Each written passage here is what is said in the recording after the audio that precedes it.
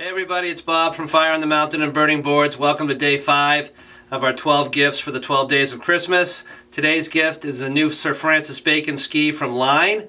This is designed by Eric Pollard, who's one of the most versatile and respected skiers skiing today.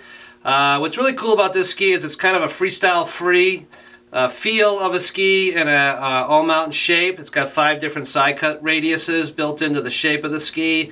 Has an early rise tip and tail, maple core. Eric has complete control over his graphics, so the base and the top skin are always very unique. We love the ski because, again, it's for backcountry skiing, but it's super versatile, and it's really a one ski quiver type of ski for your favorite skier out there.